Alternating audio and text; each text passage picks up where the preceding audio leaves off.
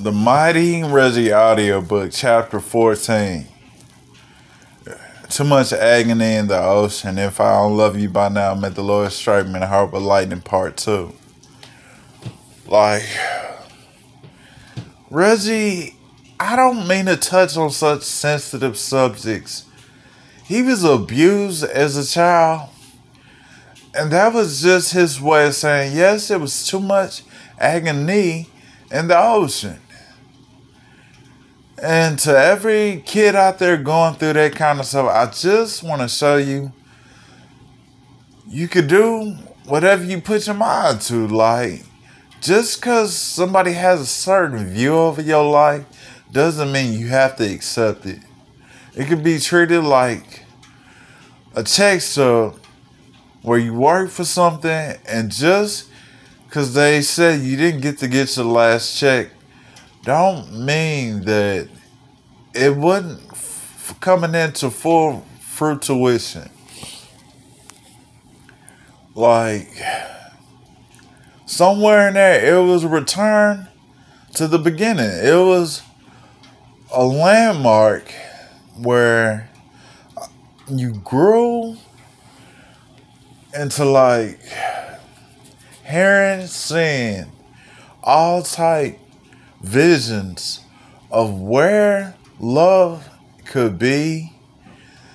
And it hurt so much that my heart would shiver like a newborn baby, thinking my child has to deal with a father that was abused as a child. So of course he's gonna be extra sensitive, but the heart is open to all type calisthenics.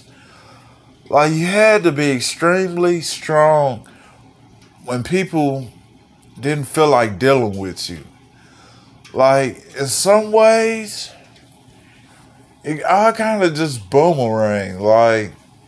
From being boomerang, there were times I have been paid for sex as a man by very gorgeous women, but at the same time, it's just kind of like holding your blanket at night. Just thinking, that little boy, he has a heart made of nitroglycerin. They trying to sell your man nitroglycerin. It's kind of like coming to America, finding that love of your life, and just thinking, yeah, I got the shake on my shirt by a boss. But once again, too much agony in the ocean. But sometimes that agony in the ocean, it wins you over. You didn't exactly hear the ocean just because it was the ocean. Don't mean you're exactly around the ocean.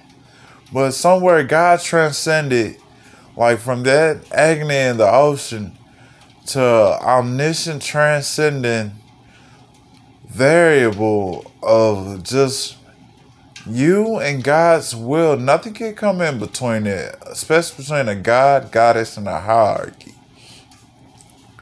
I'm pretty sure goddess of those subject headlines looked at Reggie as an angel, as an ethereal, airy globe, too beautiful for this world. He may just be one of those kids too beautiful for this world. And if that's just what's on his heart, that the heart was it was punctured in certain points, but it was his own flood. His heart flooded with coldness. It's kind of like Gulf-sized hell at the heart. That somewhere the ice of the matter was his angels.